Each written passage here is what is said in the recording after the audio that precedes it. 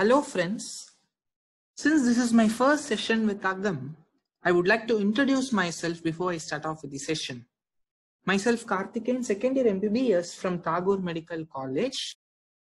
So today's topic is a very important essay question asked thrice in the university exam, and we can expect a short notes too. It's none other than tongue. So before I start off with the session, I want you all to orient with my session. So I would like to tell how my slides will be and how you are supposed to attend the session. My slides will mostly contain hand-drawn pictures. So I want you all to observe the picture, listen to my audio, and take down the points whichever you feel it is important. And at the end of the session, you can just go through these points, and while you are reading, it will be helpful. So I'll start off with the topic.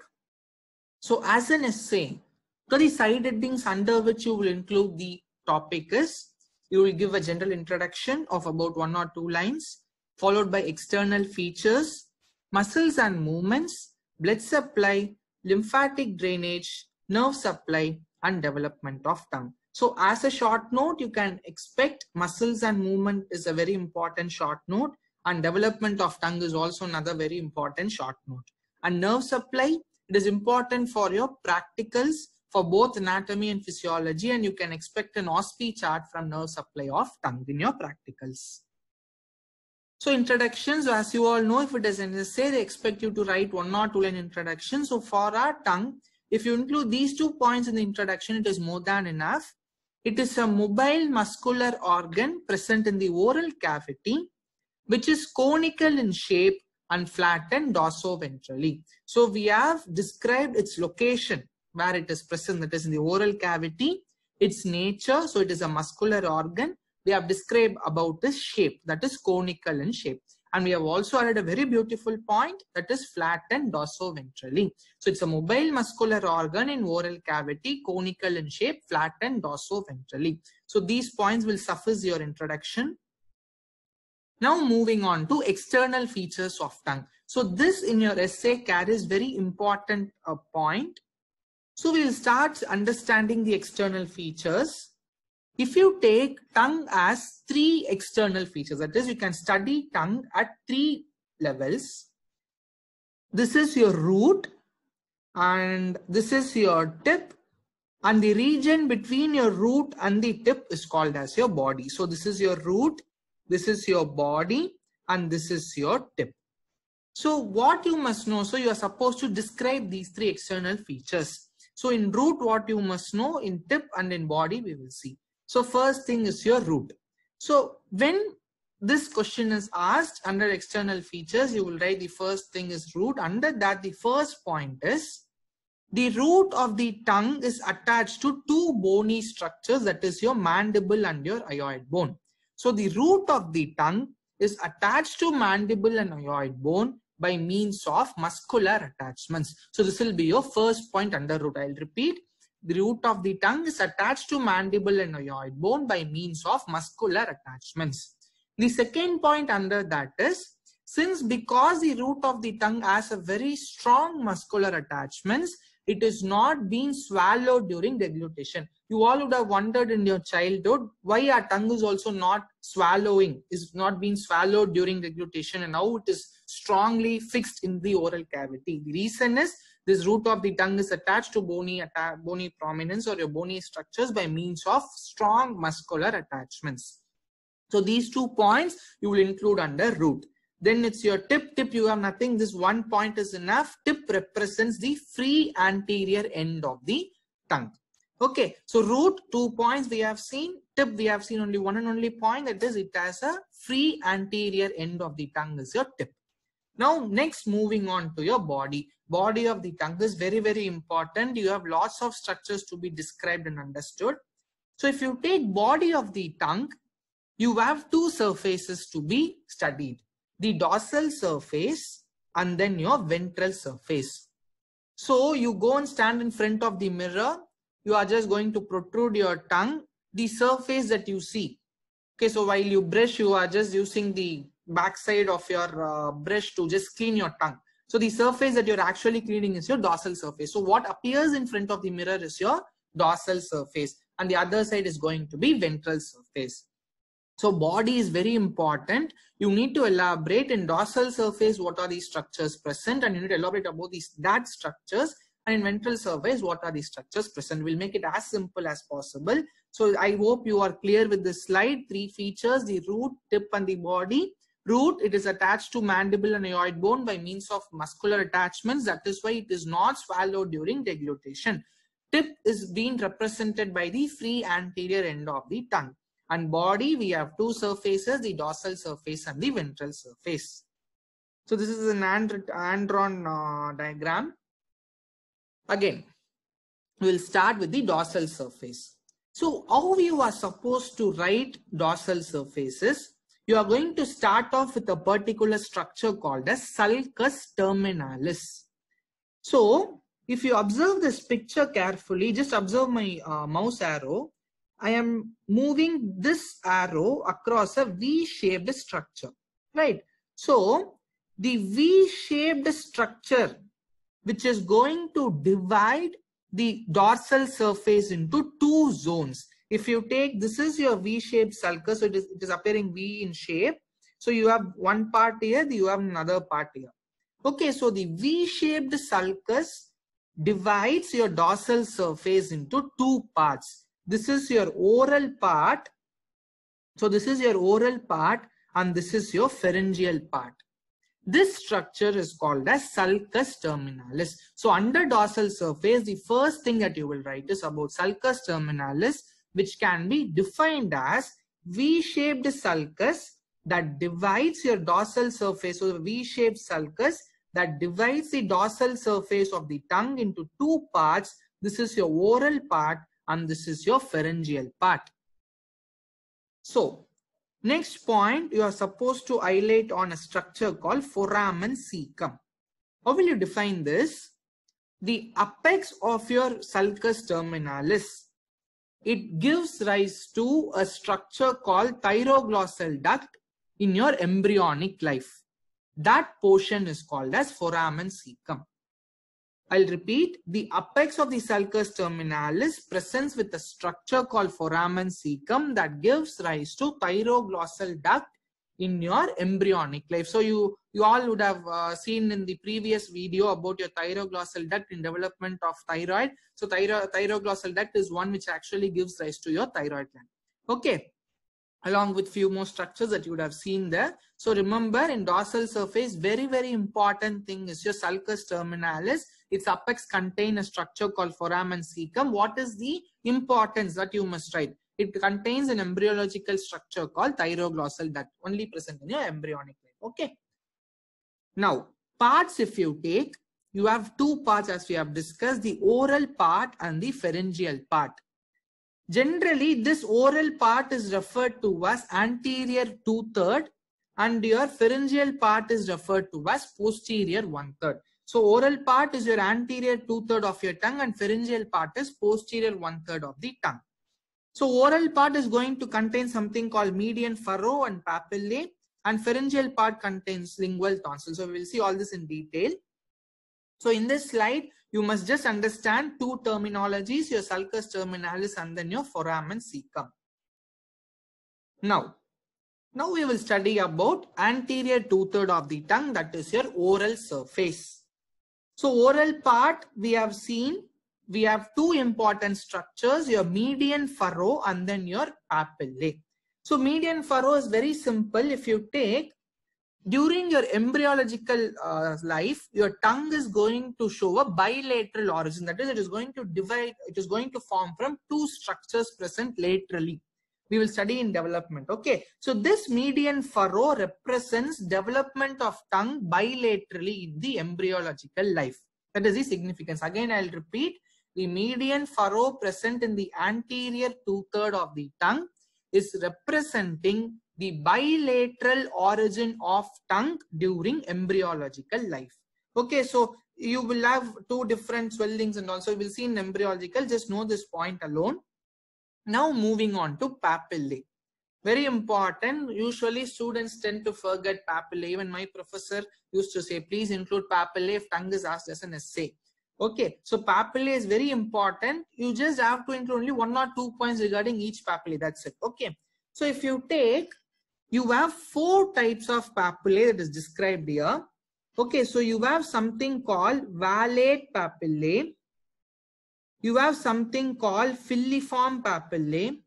You have something called fungiform papillae, and this is your foliate papillae.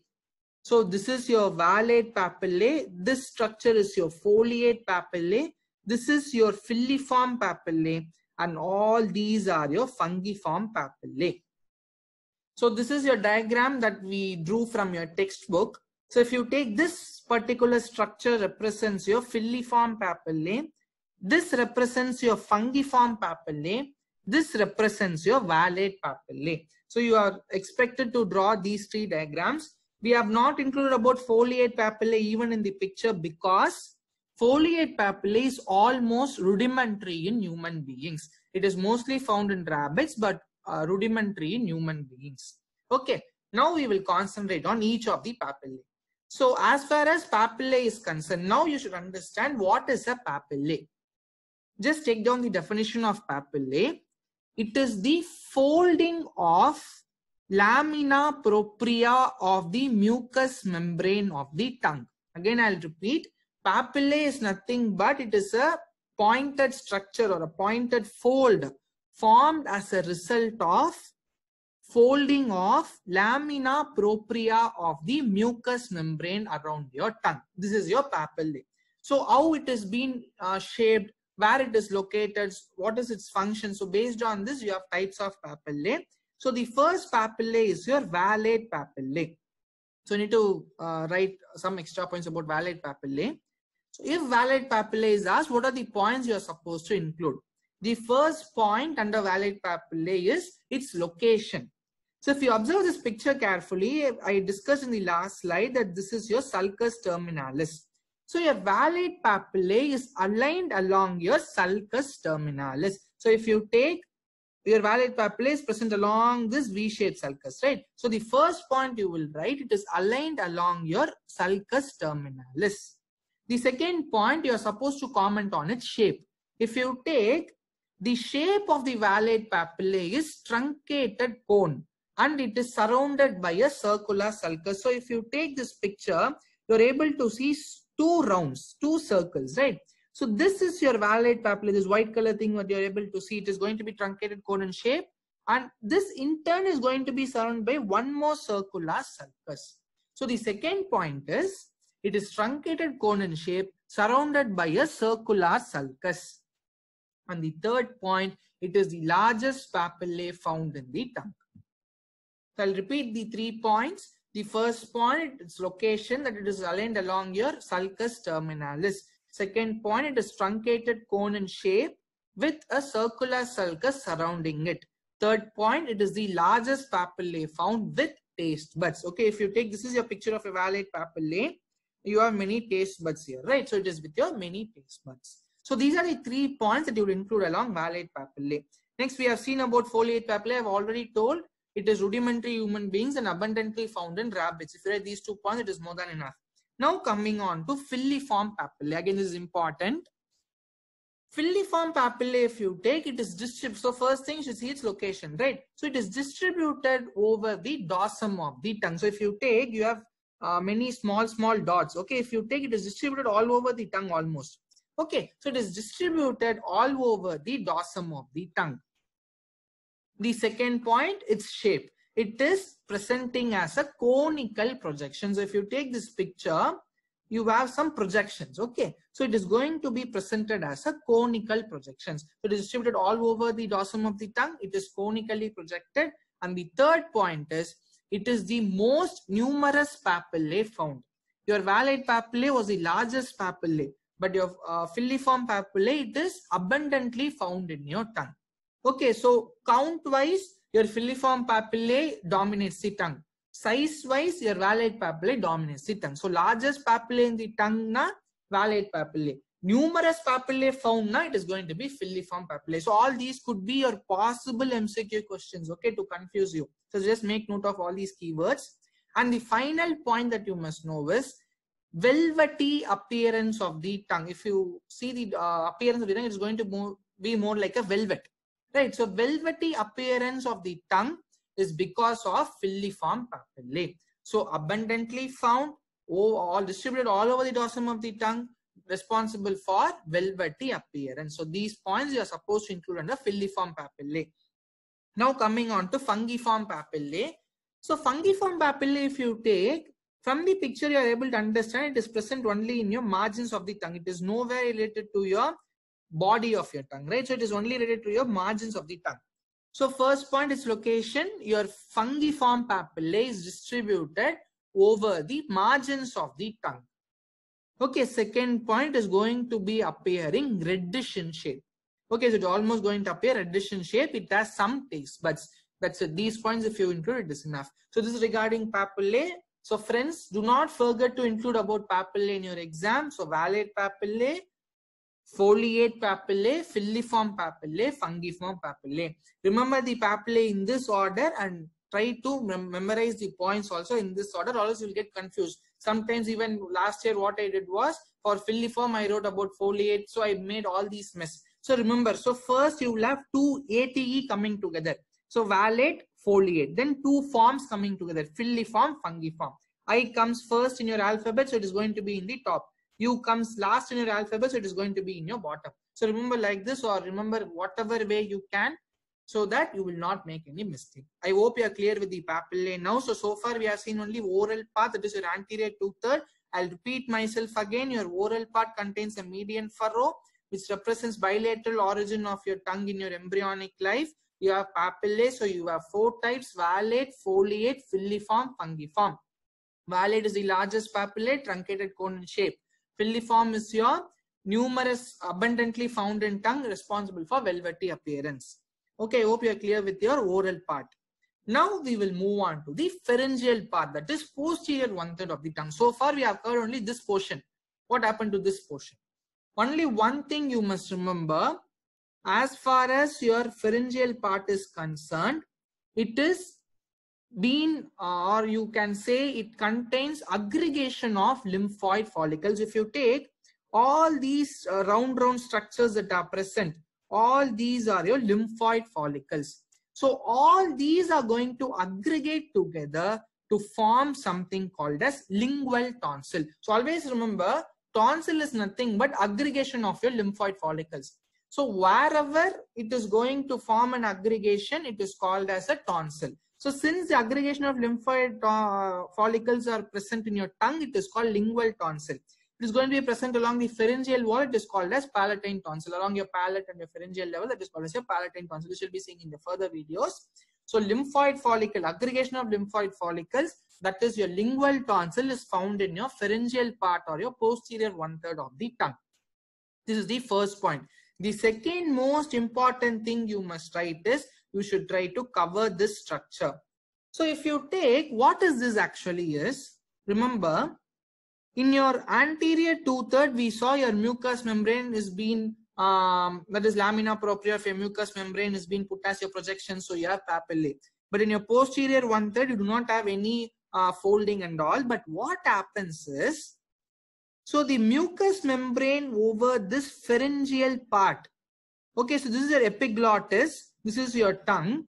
So the mucous membrane from your pharyngeal part, that is your posterior 1/3 of the tongue, is going to extend posteriorly. Okay, if you take, just see my mouse arrow. So here you are going to have your mucous membrane, that is your posterior 1/3 of the tongue. So this mucous membrane is going to extend posteriorly in front of your epiglottis. At the same time, mucous membrane is going to go along your lateral walls of your pharynx. So your mucous membrane, it takes two different paths. One, it goes commonly, it is going to extend posteriorly. Once it extends posteriorly, goes to two different places. One right in front of your epiglottis. Okay, so one right in front of epiglottis, and remaining it is going to go along your lateral walls of your pharynx. So the fold of mucous membrane, which extends posteriorly from pharyngeal part of the tongue to your front of epiglottis is called as median glossoepiglottic fold. I'll repeat myself. The fold of mucous membrane extending from posterior 1/3 of the tongue till your front of epiglottis is called as median glossoepiglottic fold. The fold of mucous membrane from posterior 1/3 of the tongue along your lateral walls of your pharynx is called as lateral glossoepiglottic fold. Median, which means middle, glosso tongue, epiglottic, epiglottis. Okay, so median glossoepiglottic fold, lateral means laterally it is going to go to your epiglottis, so glossoepiglottic fold. Okay, so this is what you must know. Okay, the next thing, something called as vallicula. So what is this vallicula is? Now if you take, this is your median glossoepiglottic fold and this line represents your lateral glossoepiglottic fold.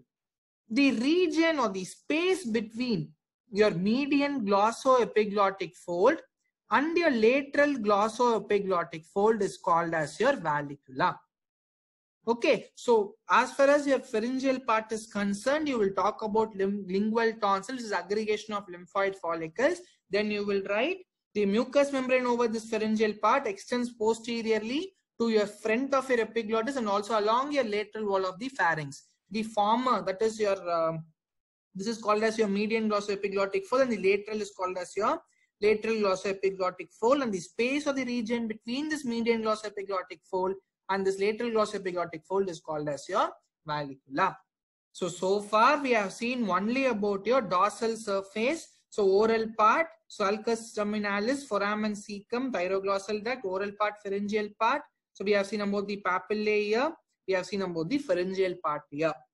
Now you remember your tongue has one more surface on the other side, that is called as ventral surface. Ventral surface is very simple. Just remember, you have only 3 structures. Ventral surface is very simple. Okay, that is the first structure. So we'll go from medial to lateral. Okay, so the first structure that you will see is called as your frenulum linguae. It's called as your frenulum linguae. Okay, so this structure that I am showing here is your frenulum linguae.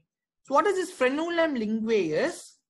The fold of mucous membrane that connects your ventral surface of the tongue to floor of your mouth. So if you see, just go in front of your mirror, open your mouth, fold your tongue, okay, or roll your tongue backwards. You'll be able to appreciate a thin structure that connects your tongue to your floor of your mouth. That structure is called as your frenulum linguae. So the fold of mucous membrane that connects your ventral surface of the tongue to your floor of mouth is called as frenulum linguae. So it is going to appear medially, okay, in the middle. Laterally to your frenulum linguae, you are going to have a vein that is called as your deep lingual vein. And the lateral most structure is called as your plica fimbriata. What is this plica fimbriata? If you take, you have some foldings, right? So these foldings are called as fimbriations. Okay, so this is nothing but the fimbriated fold of your mucous membrane that is going to be present laterally. So if you take, this is present laterally, right? So from laterally, this fimbriated fold is going to come forwards to your tip of your tongue. Just observe my mouse arrow. So this fimbriated folding is going to fold like this. It is going to come all the way anteriorly to the tip of the tongue. This is your plica fimbriata. So what you must write is the fimbriated fold of mucous membrane which is present laterally on the ventral surface of the tongue and moves forward to reach the tip of the tongue. Fimbriated fold of mucous membrane present laterally, it comes forwards to reach your tip of the tongue. This is your plica fimbriata. So frenulum linguae, plica fimbriata, deep lingual vein, these structures we saw. So always remember, when you write external features, write from medial to lateral. So the first is your frenulum linguae, followed by your deep lingual vein, followed by your plica fimbriata. Okay, so always done. One more thing. So with this, your external features is done. Next is clinical anatomy. Here I want to stress on one point. For people who are following latest version of your Vishram Singh, in most of the topics, they have given you a clinical anatomy at the end. That is, they have described all the contents first, and we have described clinical anatomy separately at the end. Do not do that. Okay, in your exam, under that particular topic, if you have some clinical correlation, mention there itself, because it presents to an examiner in such a way that, okay, the student has understood why this structure is present, and if this structure goes on, how the patient presents clinically. So they will understand you correlate anatomy with your clinical experience. Okay, so it's better you include under every side heading. So for your external features, what is the clinical anatomy is something called tongue tie. Most of you know about this. So if you take this picture, so this is, as I said, if you just put your tongue, roll your tongue upwards, you'll be able to appreciate a structure connecting your ventral surface to your floor of your mouth. That is your frenulum linguae, right? Now, if you take this frenulum linguae as its own limitation, that is, it can extend only to a certain extent. But in tongue tie, what happens is, if there is overextension of this frenulum linguae, so if you take almost that this fold has come here, if you take this attachment is somewhere here, right? So overextension of frenulum linguae is called as tongue tie. So what happens in tongue tie is there will be disturbances in speech, your movements of tongue and all that. Okay, so clinical anatomy, you will put tongue tie. Overextension of frenulum linguae will lead on to speech disturbances and also disturbs the movement of tongue. This condition is called tongue tie. That's it, enough. Okay, so I hope you are clear with the external features. Now the next important topic, which I told it can be asked in your short notes, is your muscles of the tongue.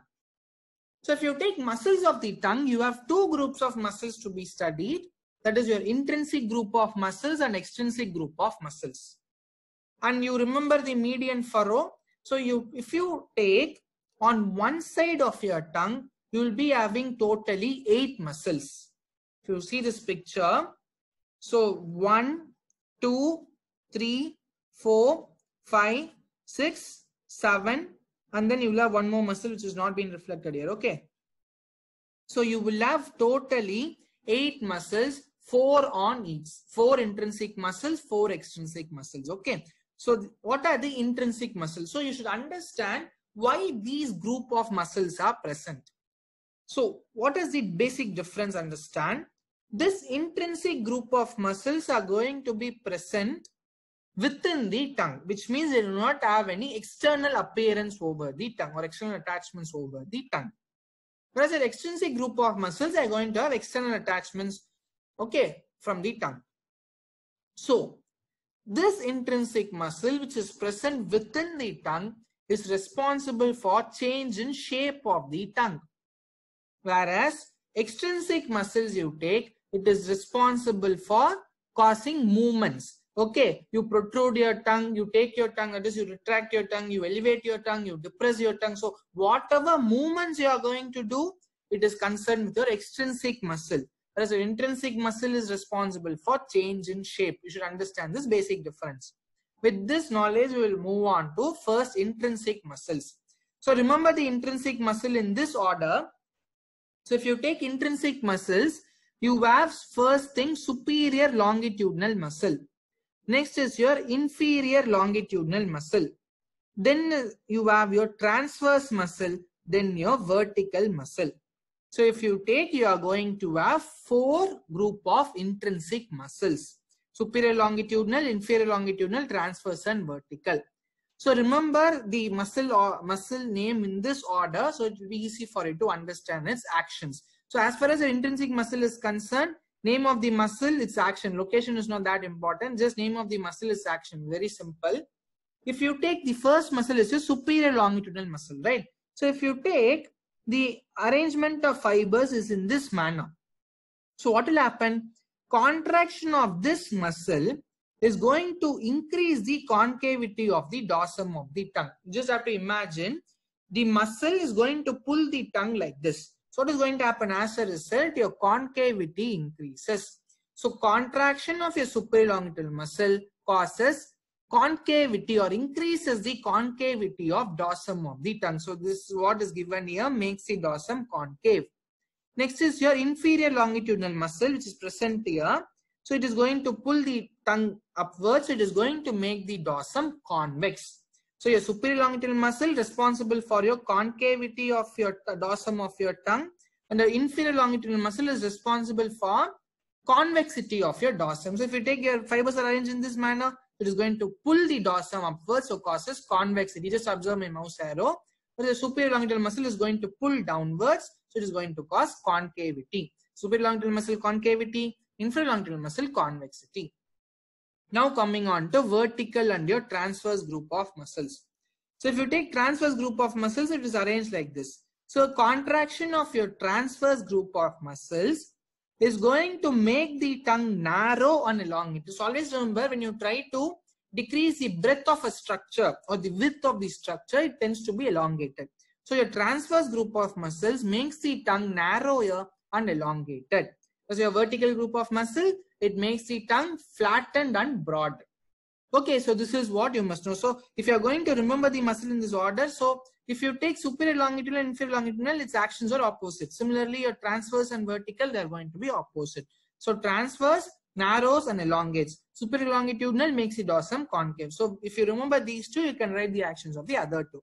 Do not try to remember all the four. Sometimes you can tend to confuse.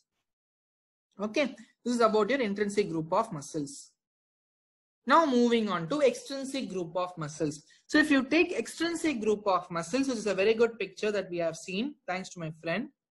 So if you take genioglossus, hyoglossus, palatoglossus, and then styloglossus. This is a beautifully drawn diagram. So as far as extrinsic muscle is concerned, you should just know origin, insertion in one single term. Genio, which means what? Something related to your genial. Okay, so origin of this genioglossal muscle is from your superior genial tubercle. So this is a superior genial tubercle. So your muscle fibers are arising from your superior genial tubercle, and it is inserted into your tongue. So glossus, right? So tongue. So superior genial tubercle, it goes all the way to your tongue. Next is your hyoglossus. So it is going to be from your hyoid. Always remember this particular structure in hyoid bone, greater cornea of hyoid bone. It almost gives rise to many structures. So greater cornea of hyoid bone to your tongue. So if you take this hyoglossal muscle, so it goes all the way from your greater cornea of hyoid bone to your tongue. So this is your hyoglossal muscle. Next is your palatoglossal. Origin is from your palate, insertion again to your tongue. And styloglossus, styloid process and styloid ligament to your tongue. So genioglossus, superior genial tubercle to your tongue. Hyoglossus, greater cornea of hyoid bone to your tongue. Palatoglossus from your palate to your tongue. Styloglossus from your styloid process and styloid ligament to your tongue. Now, its movements, as I told already, your extrinsic muscle is concerned with your movement of your tongue. So for which I have made an acronym. If you see this particular column, I have arranged the extrinsic muscle in alphabetical order. GHPS. Genioglossal, hyoglossal, palatoglossus, styloglossus. So remember the muscles in this alphabetical order and remember the acronym PEDA. PDEA. So your genioglossal muscle is concerned with your protrusion of the tongue. Your hyoglossal muscle is concerned with your depression of your tongue. Palatoglossal, elevation of the tongue. Styloglossal, retraction of the tongue. Okay, so genioglossal protrusion, hyoglossal depression, palatoglossal elevation, styloglossal retraction. Now, what is the clinical anatomy if you take? So always remember I said, as of now we are talking only about one side of the tongue. So the same muscles with the same origin, with the same insertion you have on the other side. Okay, so this genioglossal is very, very, very important. So before I move on to the next slide where I have a picture, I would like to explain this concept. If you take genioglossal, it is called as safety muscle of the tongue. Why? Because it almost forms the major bulk of the tongue. And second point that you need to remember is, do not think unilateral contraction of these muscles will produce this movement. Mean to say, one side if the muscle is working properly, it can cause these movements. No. Remember, both these sides muscle has to contract simultaneously for causing all these movements. If you take protrusion, the genioglottal muscle present on both the sides of the tongue has to contract simultaneously for causing protrusion of the tongue. Why I'm stressing only on genioglottal muscle is you have very, very important clinical anatomy, that is deviation of tongue. Okay, if you take normal protrusion, you just go right in front of your mirror, you just protrude your tongue, it will be correctly or aligned at the center. But here if you take this picture, your tongue is deviated slightly to your right. So this OSPE chart is present in every college, and you will also need to know about this in your physiology CNS practical. Examiner's favorite question: which side of the muscle is paralyzed, which side it deviates, why it deviates. So there are lots of questions, but we'll try to understand the concept very easily. So as I told, remember, so genioglottal muscle in this side as well as in this side is responsible for protrusion of tongue normally. If you take this picture, the deviation of the tongue is towards the right hand side. So what is happening? Your left genioglottal muscle is contracting very strongly, so it is pushing your tongue towards your right. But what is happening? Your right genioglottal muscle is not contracting. That is why it is not able to push the tongue again to the left. So always remember, both the muscle will contract simultaneously to protrude the tongue along the center. So in this case, since your right genioglottal muscle is not able to contract, the nerve supplying the genioglottal muscle is being paralyzed, it is not showing a counter attack. So what is happening? Tongue is deviated to the right side. So what you need to understand is, examiner will ask which side of this person is paralyzed. So you have to say right side. Always remember, the muscle paralysis happens in the deviated side. In this picture, the right side deviation is seen. So the right side muscle is going to be paralyzed. If examiner asks you to explain, you need to say, for protrusion of tongue along your central axis, you need to have equal contraction of both the genioglottal muscle. But in this case, since your right genioglottal muscle is paralyzed, the muscle is not able to counterattack the force done by your left genioglottal muscle. So left genioglottal muscle is pakka, whereas the right genioglottal muscle is paralyzed. So hence it is deviated. So this is one way of asking which side is paralyzed. The second way will ask which side of the muscle is normal. So your opposite side. Okay, so this is what you need to remember. So take over point is, if the tongue is deviated towards the right side paralysis had taken place. If it is deviated towards the left side muscle had been paralyzed. That's it. Okay. So we have made the thing, I hope I have made the thing simpler. So your muscles, all that is done. Now we will move on to blood supply. We'll make it very simple. So always remember, when you take blood supply, you need to mention about both your arteries and your veins. So usually people in urgency, they tend to forget venous supply. Do not do that. If you take your blood supply, that is your arterial supply of tongue, you need to write these 3 points: branches of your lingual artery, tonsillar branch of your facial artery, ascending pharyngeal artery. Now, branches of lingual artery. So you just have to remember the names of the branches. So if you take, this is your external carotid artery and this is your lingual artery. So first thing, how will you present a blood supply? Always remember, when you write a name of an artery, you are supposed to mention its branch.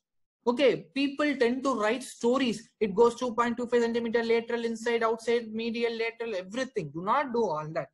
As far as your arterial supply is concerned, name of the artery, from which branch it is coming. That's more than enough. So if you take, I have written branches of lingual artery. So you should mention lingual artery is a branch of. So if you take lingual artery is a branch of external carotid artery. So now, what are the branches? You have 2 branches, deep lingual artery, and then this is your dorsal lingual artery. Okay, so these 2 branches of lingual artery supply your tongue. So why I am stressing on the name of the branches is, this deep lingual artery is going to supply the tip of the tongue. Okay, so what is happening here is, there is an anastomosis found in the tip of the tongue.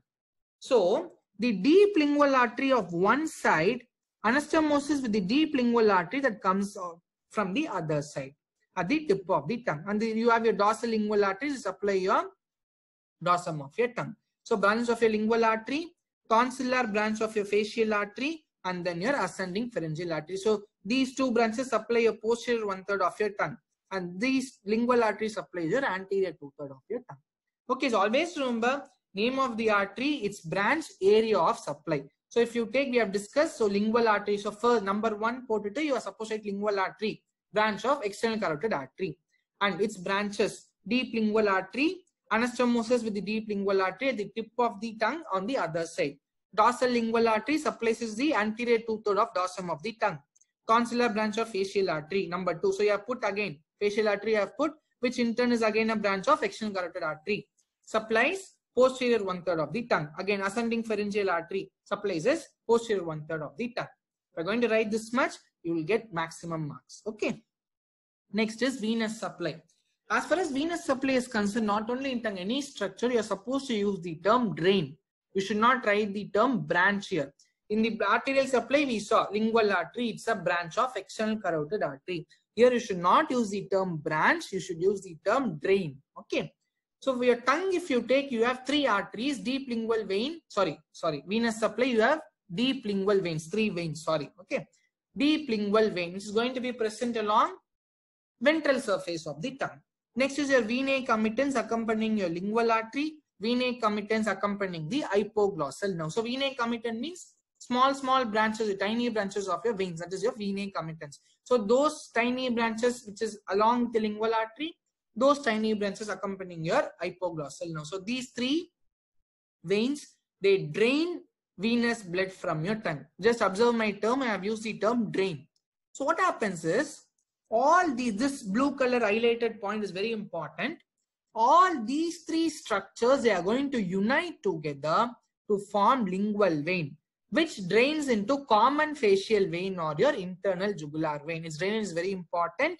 Deep lingual vein, venae commitans accompanying hypoglossal nerve, lingual vein drains into common facial vein or your internal jugular vein.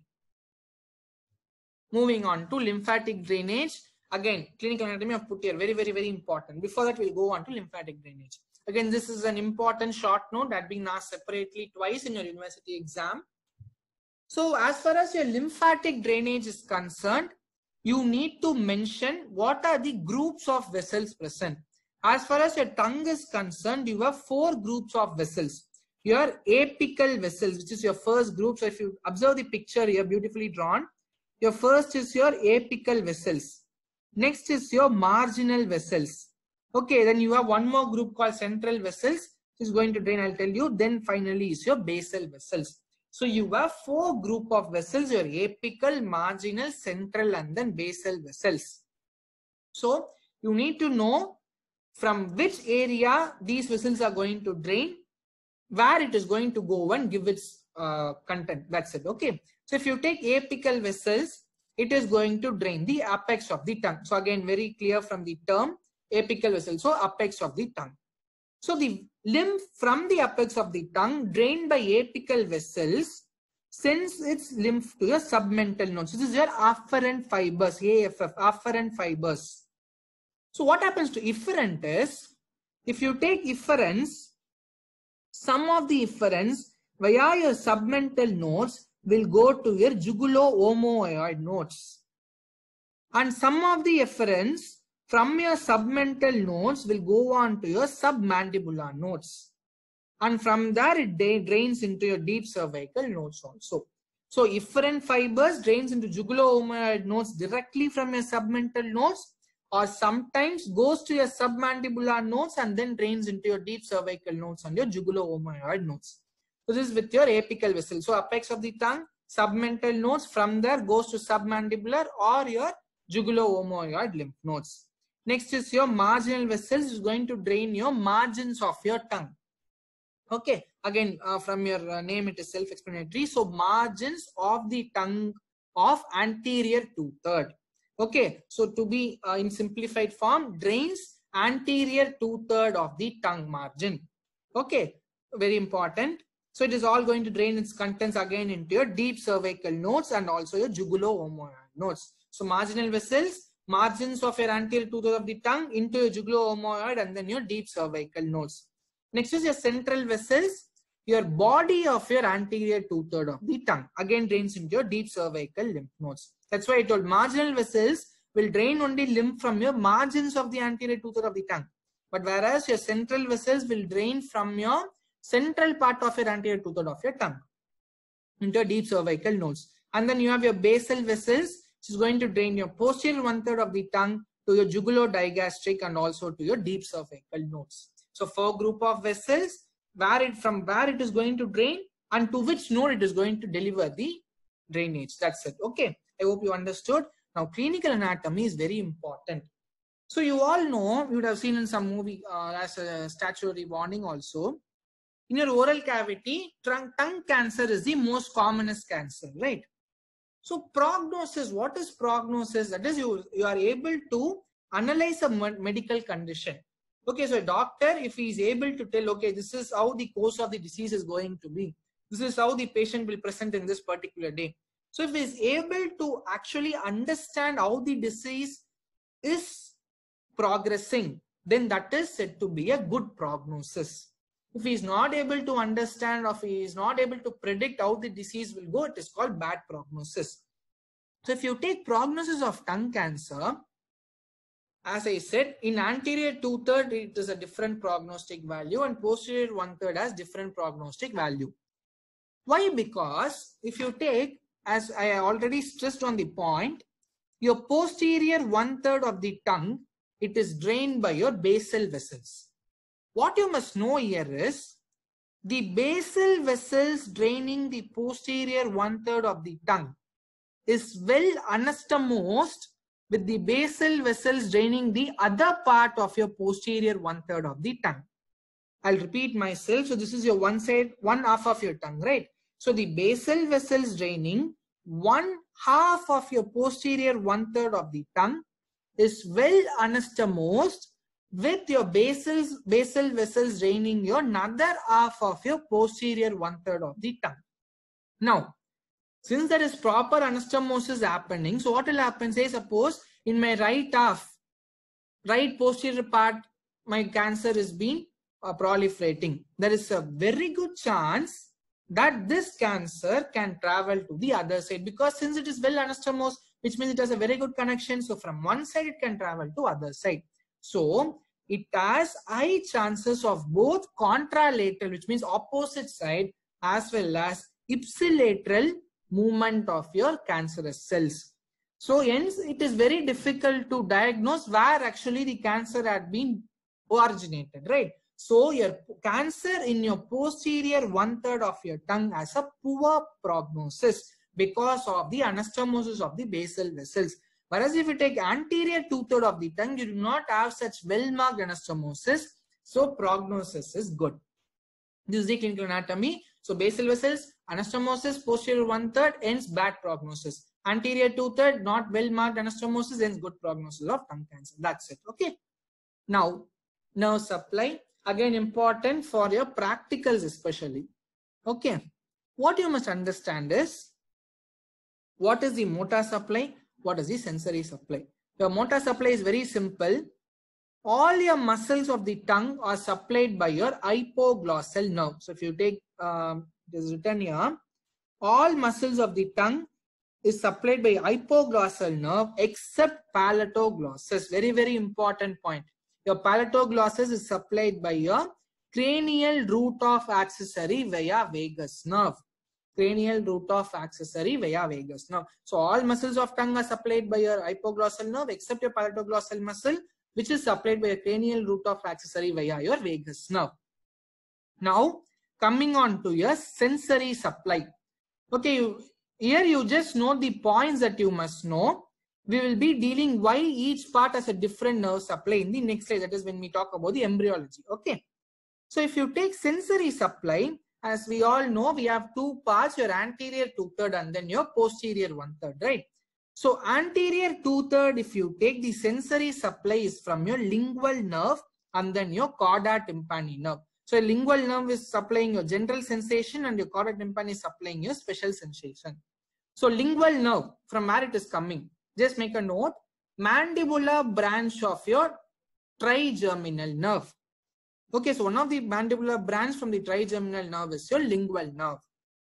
And your chorda tympani nerve is a branch of your facial nerve. So anterior two-third is supplied by two nerves, your lingual nerve and then your chorda tympani nerve.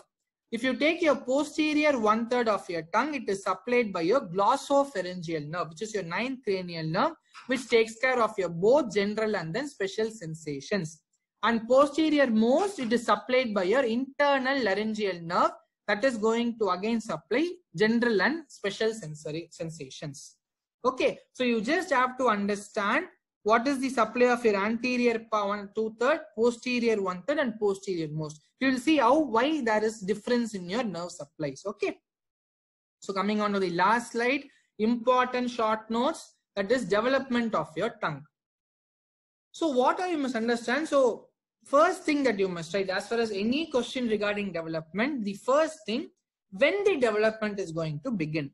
Okay, so here what you will write is, the development of the tongue is going to begin around the 4th week of your embryonic life. It begins around 4th week of your embryonic. That is the first point. Then you should start writing about the development. So please understand, actually you have something called pharyngeal arches, which will be dealt to you in further sessions. So you have 4 pharyngeal arches, 1, 2, 3 and 4. Okay, so if you're able to see, here they have written 1, 2, 3 and 4, right? So these are the 4 pharyngeal arches present. So how will you start your answer is, the first point I have told you, 4th week of embryonic life. The second thing you will write is, there appears 2 lateral swellings and 1 median swelling derived from the first pharyngeal arch. Again, I'll repeat, there appears 2 lateral swellings and 1 median swelling which is derived from the first pharyngeal arch. So if you take this orange color, so you have 2 lateral swellings and 1 median swelling confined within your first pharyngeal arch, right? So this median swelling is called as tuberculum impar. So this appears first, followed by more median swelling. So you are going to have a median swelling appearing, which is derived from second and the third pharyngeal arch. That is called as copula or your hypobranchial eminence. So there appears one more median swelling later derived from the second and the third pharyngeal arch. That is your copula or your hypobranchial eminence. And you have one more swelling appearing from your fourth pharyngeal arch, which is epiglottal swelling. Now, what happens actually is, so all these appears in order, and all these swellings will start to grow in size. So if you take these lateral swellings will grow in size and dominates the growth of your median swelling. So this growth is going to be more dominant than the growth of median swelling. So what happens? All these cells is going to cover your tuberculum impar. So what happens? Your 2 lateral swelling along with your tuberculum impar, all these are going to fuse, forming your anterior 2/3 of your tongue. So if you take this orange color, anterior 2/3 of your tongue. Now what will happen? Subsequently, your posterior 1/3 of the tongue is derived from your copula and all this. Okay, so from your second, third and fourth pharyngeal arches. So the mucous membrane and the body of the anterior 2/3 of the tongue is derived from the cells of your first pharyngeal arch, whereas your posterior 1/3 of the tongue is derived from your copula. That is why if you take your anterior 2/3, if you take, it is mainly supplied by your lingual nerve, your general sensation. Why? Because the nerve that is going to be formed from the first pharyngeal arch is lingual nerve. We saw just now, your anterior 2/3 of the tongue is going to come from your cells of your first pharyngeal arch, meaning your lateral lingual swelling and your tuberculum impar. Okay, so along with that, nerve is also going to develop. So your anterior 2/3 of your tongue is supplied by your lingual nerve. And if you take posterior 1/3, we have your glossopharyngeal nerve. Why? Because it is the nerve of your second pharyngeal arch. Okay, and posterior most, if you take, we have the internal laryngeal nerve, because your epiglottal swelling, which is derived from your fourth pharyngeal arch, is related to your laryngeal nerve. Okay, so this is what it is. So as far as your tongue is concerned, important to say, short notes, your muscles and all, clinical anatomy, I hope you understood. If you have any doubts, you can post in the comments. I'll reply. At this point of time, I would like to thank my friends who helped me in making this session possible with their diagram contribution. If you have any doubts, you can post in the comments. I will reply it within some time. Thank you all. See you in the next session.